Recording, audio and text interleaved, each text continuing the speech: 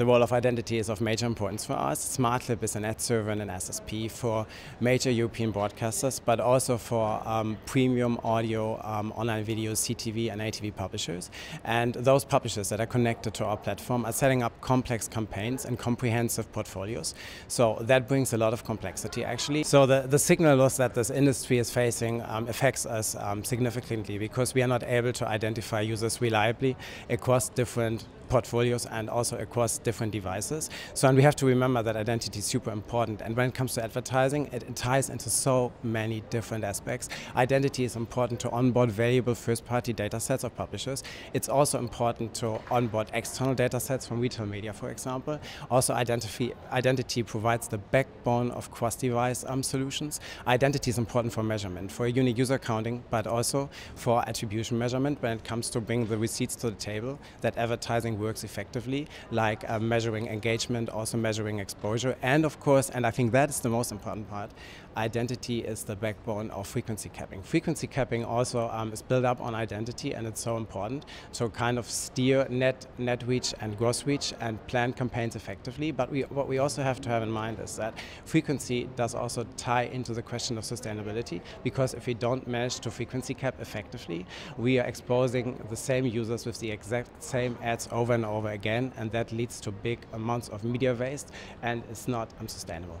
So how does Smartclip manage identity in its operations? So what we're actually seeing is that there's more and more identifiers coming up with the problems that we're having in identifying user reliably.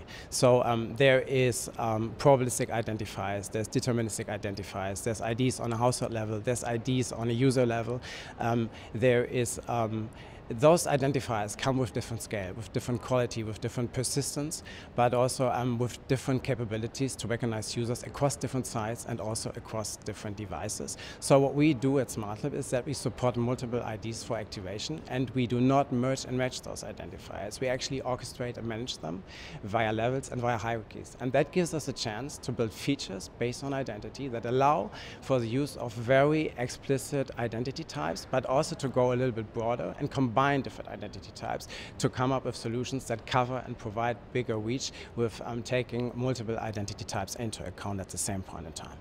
Privacy is super important. I mean, it's the law.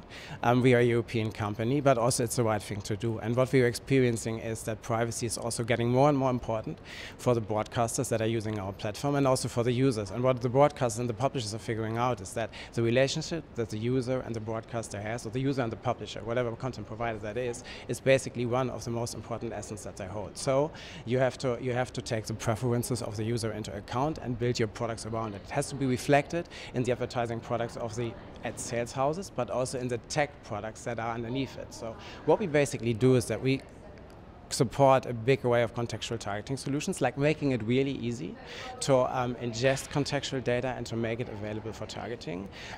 We also support IB, seller-defined audiences, for example, as a standardized solution. But another trend that I'm seeing when it comes to ID-based targeting solutions actually is that there's also solutions that minimize user tracking, that rely on behavioral data and then connect it with offline data, like currency panel data, or also like market research data, to just refrain from intrusive user tracking for certain data points.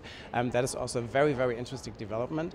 And also we of course have a set of privacy products in place, privacy products that basically mean that the publisher or the partner who's using our product can kind of control what data is shared downstream with ad tech partners and vendors. So that can be done on the supply side of the platform on an inventory level, but also on a campaign level when it comes to setting up direct campaigns, or also when it comes to setting up RTB deals. So this is a strong feature, and we see that more and more because it allows us to also monetize opt-out traffic in a very privacy-safe way. And I actually think that if you take privacy seriously, and if you do not just see it as a liability, because it also reflects what we believe in and our values, you can build products around that that really drive competitive edge and that also allow for extra monetization.